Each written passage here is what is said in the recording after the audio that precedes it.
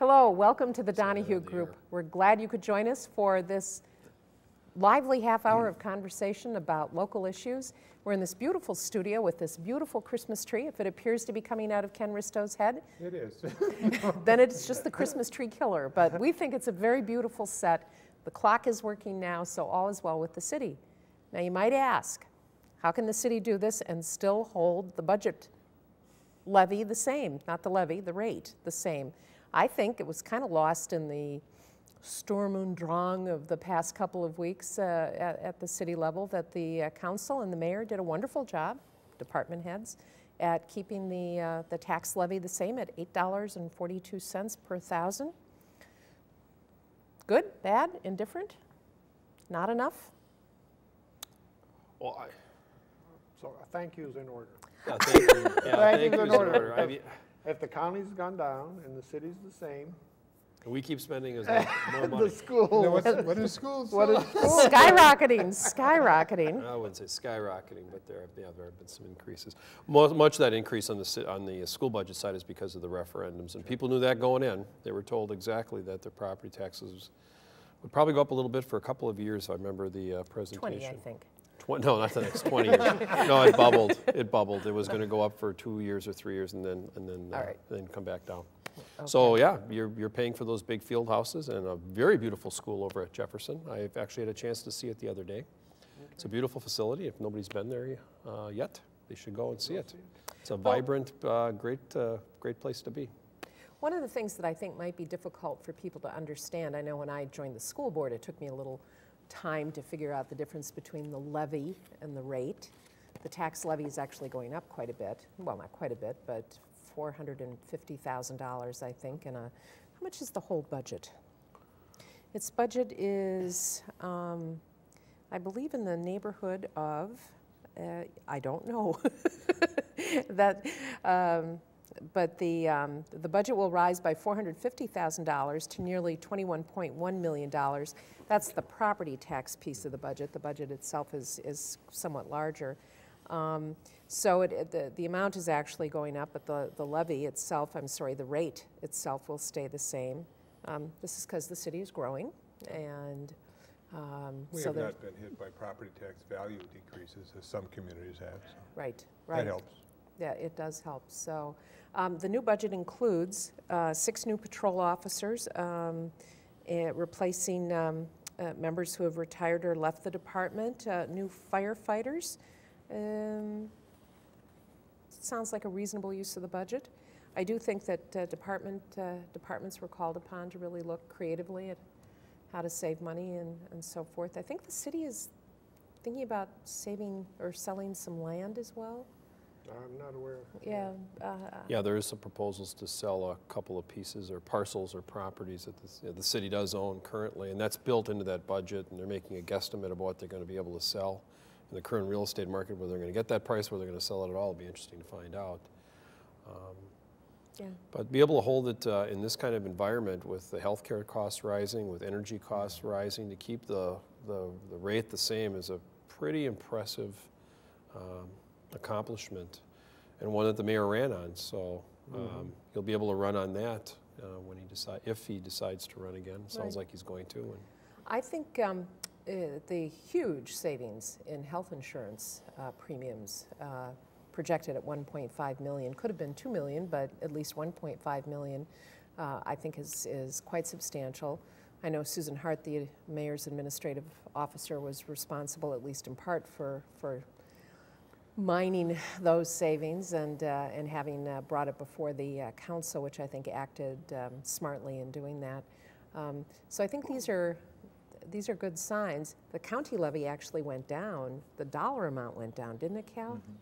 So not only is the rate going down, but we're being visited by little birds here. So if you hear the chirp, chirp, chirping of birds, it's just Springtime. The 12 days of Christmas is yeah. Either that or we have fans in the animal kingdom. Look, there's a partridge. Exactly. 6 loons. Well, in any event, I just have one question. I mean, they did some insurance changes, early retirement changes, and they used Sunny Ridge. was the Oh, big sale. you're the county, I was thinking of the city, Oh, but okay. Sunny Ridge, yeah, they got rid of Sunny Ridge for the county coming down, yeah, Well, I think that's the only way the county could do that, yeah. you know, and. But I was thinking this vehicle fund, did that get used for early retirements and some insurance changes? So there was a little fund that they could play with to maybe get a balanced, to hold the tax rate the same. And maybe next year they won't have that. I know a few of the aldermen and alderwomen are very nervous that there have been some quick fixes and some things that are being done, and it'll be interesting to see if these things are sustainable over a period of time. Yeah. Well, the state of Wisconsin did that, of course. I remember just the huge discount of the tobacco settlement.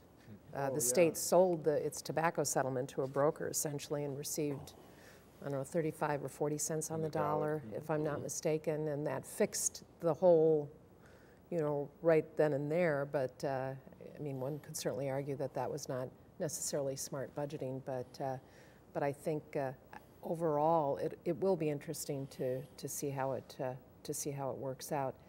The vehicle fund, as I understand, is going to be used in large part for prepaying or paying down the city's pension liability to the state.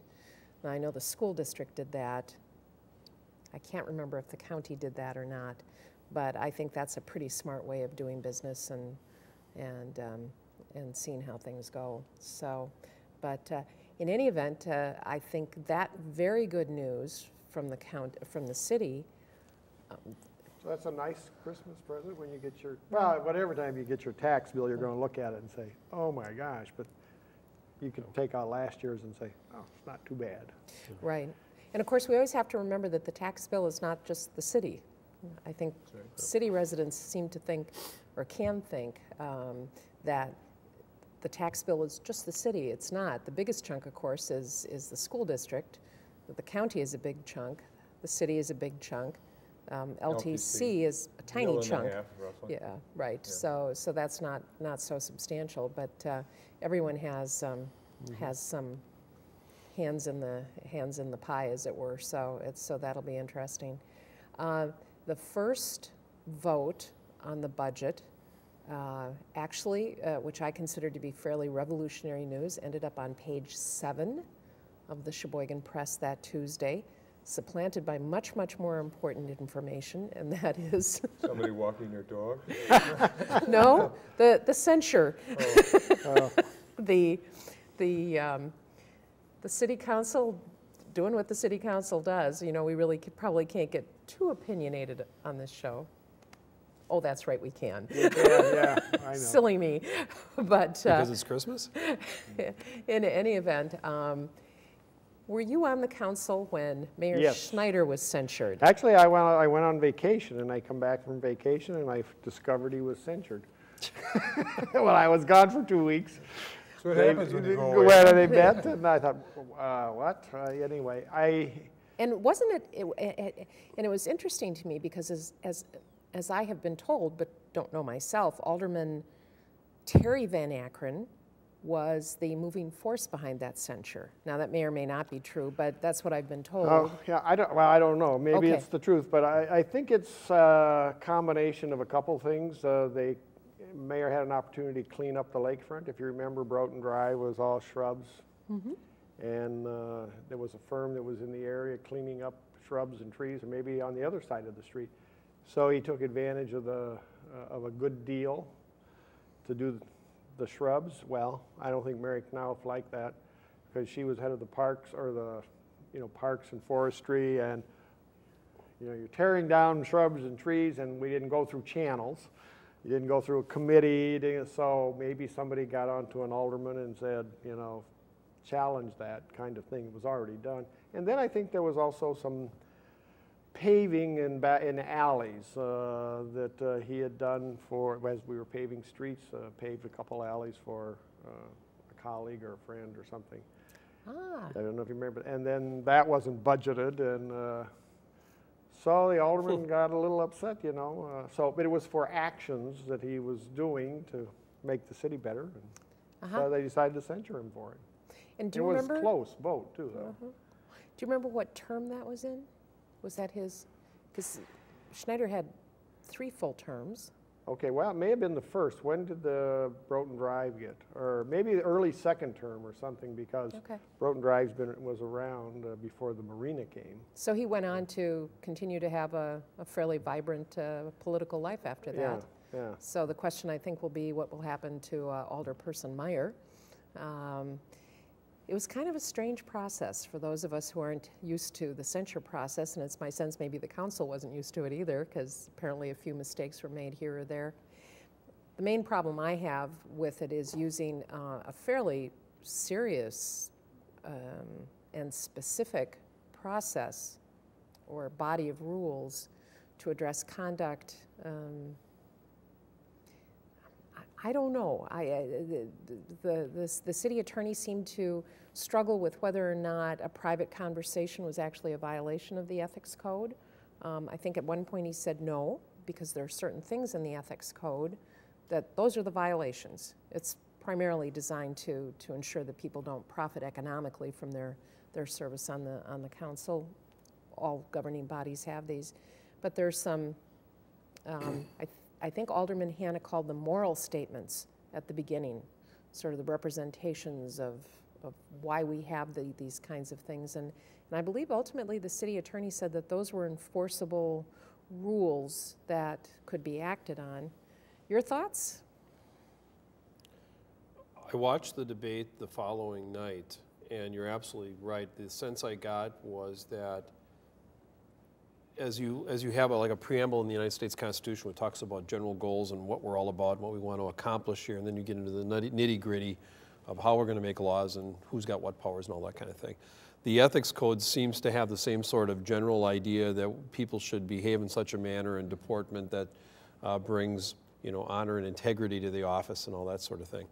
And then it goes, like you said, into very, very specific, I actually looked at it, very, very specific kinds of behaviors. And so then the question is, exactly, and the city attorney did seem to really struggle with that question, and I would think that between the meetings, you would have some time to think about it. And maybe it's just one of those areas of the law that's just vague and it's not, you know, it'll be hard to find out whether you really can actually punish people for it. It seems that the easier way to do is to look at, the council does have some codes of conduct, do they not? It seems to me that they do. I got the impression from the debate and the discussion, they weren't online that I could find unless they're hidden someplace and I couldn't find them. Well, it'd been better probably to censure her under the code of conduct that you might have for the common council as opposed to the code of ethics, which is really a state statute, right? Well, it adopts the state statute. The city ordinance is fairly limited. There are lots of other things the city could put into that code of ethics, and for whatever reason, when they enacted the ordinance, they apparently chose not to do it. But, I mean, the essence of it is you can't make money and use your influence to make profit, essentially, from your position on the council, which is a very good, I mean, Judge Ziegler, or Justice Ziegler, has, you know, certainly been struggling with, you know, those concepts and so forth. So I guess the main concern that I would have, I think it's a political issue, and people are, it's politics. That's right. And it's the conduct of people in office, and how they conduct themselves ought to be at a level where you don't get too picky. And, you know, when I was in the legislature, we had our disagreements with people, and we'd say, oh, that person's a jerk, you know. But you don't oftentimes confront them and say things, I'm going to do this or that. You know, there's certain things that you have to have a thick skin, and you just accept the fact that you differ with somebody, and you just go on. And you go on. And you realize that in the conduct of business, people not having health care and kids getting an education and roads being paved are more important than whether somebody's a jerk or not, you know. And that's where you got to, I think, develop a thick skin, plus also as a candidate or a participant in government saying, this isn't what I ought to be doing, and this is something that's a waste of my time, and will get sort of a negative infringement on the whole process if it becomes too public of a petty type situation. Right, and there may be a fear that that will happen. I mean, Alderman Ryan starts it by saying, you know, the mayor put his foot in his mouth. I mean, that wasn't very courteous. And then Alderperson Meyer apparently said some fairly nasty things, and who knows what that whole conversation was about, and certainly not worthy of, of the office. And I don't know as how Alder people ought to be saying discourteous things that are headlines. I don't know. It depends on how elevated we want our civil government to be. I kind of want it to be elevated. The school board, we all actually managed not to really call each other names and so forth. I always said the code of conduct was no hitting, punching, kicking, spitting. And now we need to add, and no name calling. No name calling, yeah. So the kids have codes of conduct, you know, so they treat each other. So I think the city council needs to really pat itself on the back for the fine work they did on the budget, and to reinforce for city residents that it's their interests that they have at heart, and hopefully they'll be able to focus on those things, and that this will, number one, kind of fade in people's memories, just as it did for Mayor Schneider, and number two, not happen a lot again. Yeah. This is a slippery slope. And develop a matureness of, there are a lot of newcomers. I mean, the mayor is relatively new, and their council members are new.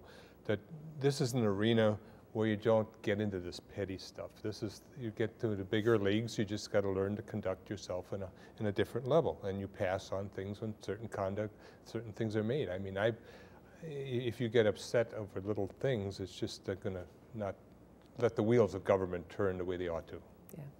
Well, and I think the mayor did mention in that letter to the editor, I don't know if we commented on it last time, it's hard to remember, but I think he did say that he was going to start getting a thicker skin, and that's probably a good course of conduct for him to take.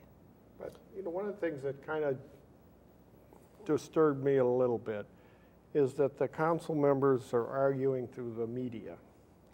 When Alderman Gisha introduced this ethics resolution, or there was resolution to go to the ethics board, and he then sent copies to the radio station. Of course, he worked there, and he sent copies to the media. And I thought,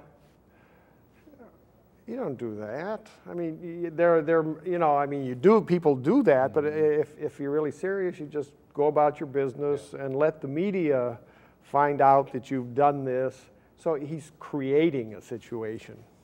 And I was just disappointed that he did that. It would have been better he just introduced the resolution, talk to his fellow aldermen, have them sign on, and it comes up and it gets voted on, yes or no. Well, you know, it's he's pushing it. A double-edged sword having TV. Why. And you wonder why, yeah. I mean, me thinks he protests a bit much. Yeah. A thoughtful comment from Professor Risto. No, I got the same impression, Tom, that the sort of outrage that was sort of being perpetrated, I mean, it was a very thoughtless thing for Alderwoman Meyer to do. Yep. It was probably a little tacky for Ryan to go public and make a private conversation something public. Yeah. You just simply say, probably there should have been more water off the back, but these are personalities, obviously, that are, quite frankly, a little immature for public service, as Cal was talking about, and they're just young, and they'll learn that. Yeah. I mean, there are things I've said when I was younger that I wish I could take back, you know. Yeah. But then I think there were some opportunists who had an opportunity to be in front of the cameras and to make some hay about it. It could have been handled in lots of different ways. Than this. And so one wonders what all the agendas are here. This isn't the end of civil society as we know it. I know it. You know, you think it's like the end of the Roman Empire, and Caesar was taking power here. You know. Well, and much as we love these TV cameras, and we really appreciate the opportunity to flap our lips here, it is an interesting process when you introduce a television camera into a courtroom, a boardroom, a city council chamber, or now the Wisconsin legislature, after many, many years now having those matters televised. I know I was pretty appalled when the cameras came into the school board room. Ultimately, I think it was fine. It was great, and it was a good thing. But I thought, oh dear, now we need to, you know, class our act up a little bit. And actually, we were fairly classy to begin with. But there's just that tendency to want to play to the camera instead of attending to the business around the table, and I think that's absolutely human nature. And to have cameras in these meetings, I think, is extremely important, and I would never suggest that they be taken away, but it does. I think it adds a dynamic that that is not there otherwise, and so it'll be interesting to see how it. I watched school board meetings before and after the cameras, and I think you're absolutely right. Overall, it gives people an opportunity to see what's going on that they never had an opportunity. A lot of us aren't going to, especially who are a little older, and especially when the weather gets lousy, to really know what's going on at school board meetings or city council meetings. And this gives people an opportunity to see what's going on and be more informed, and that's all to the good. But people's behavior do change. There were certain board members who rarely said anything, and when they did, it was pretty important or raised an issue, and now they were a lot more chatty. And they were saying things that I was sitting in the audience saying, I'm not quite sure why they were making that comment. It was rather silly, but it's like everybody needs to have their 5 minutes of camera time, I suppose. But, well, it's just moving on, and as we hope the City Council will, so shall we. And this really speaks to both in the county and the city. There are going to be new faces.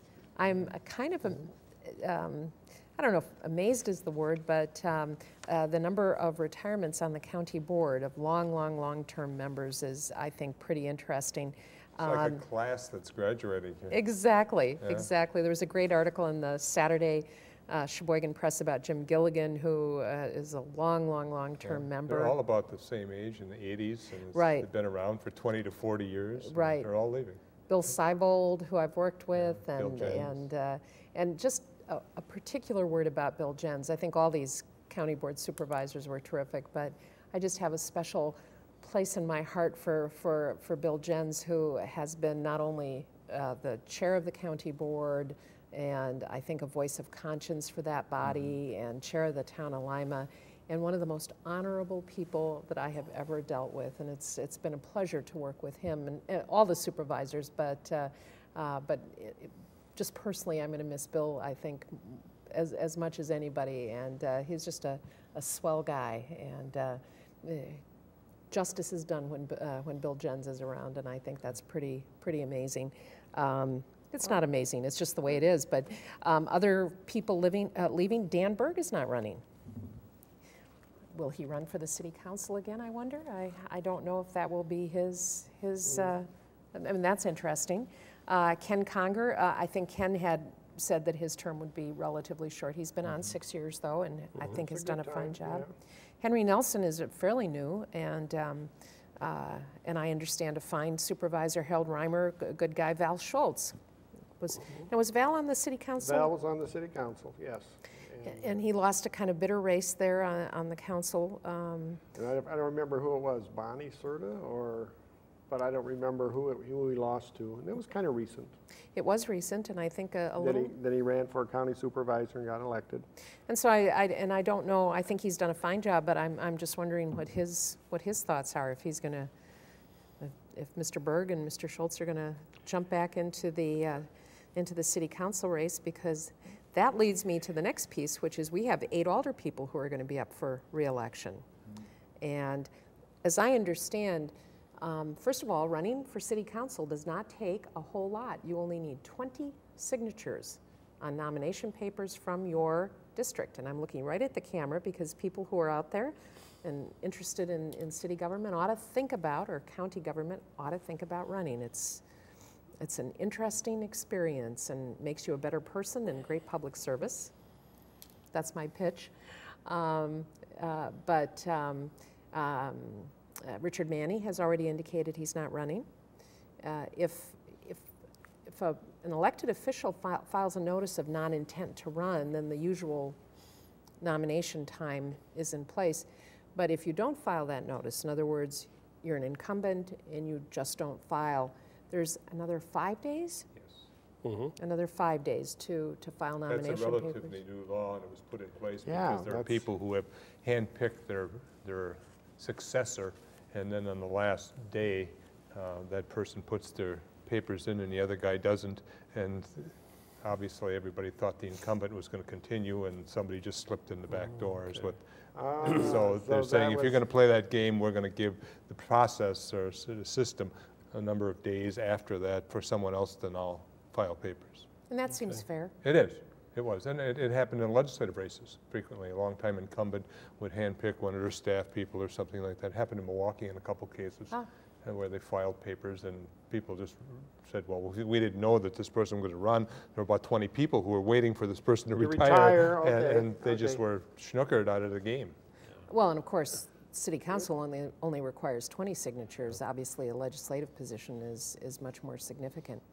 Well, Bob Ryan is up. I'm sure Mr. Ryan will be running. Jean Kittleson from the 3rd District.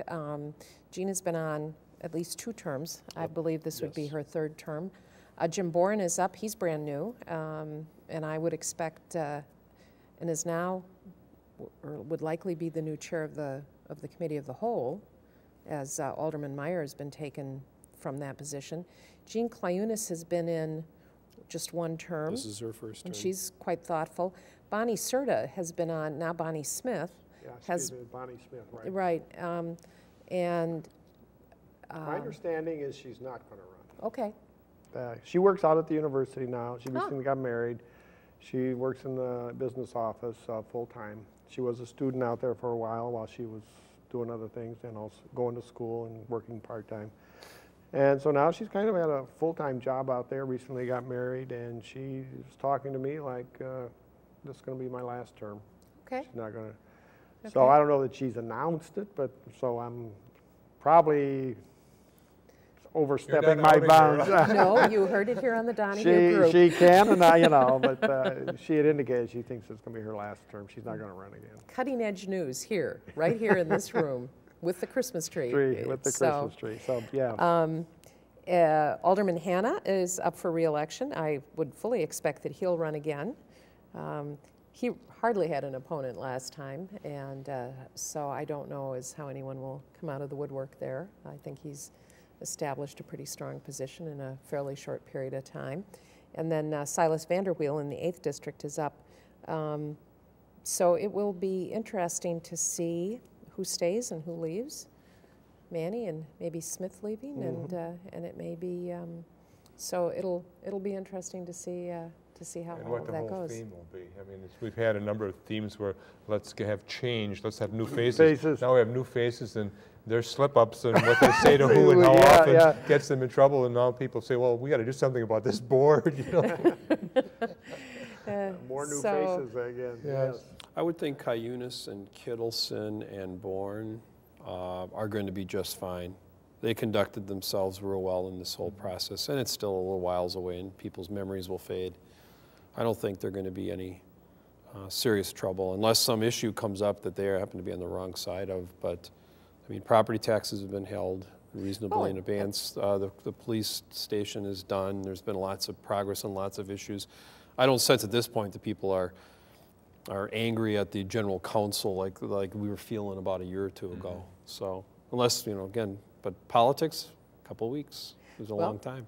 There you go. We'll end with those words tonight, and thank you for joining us for this wonderful half hour.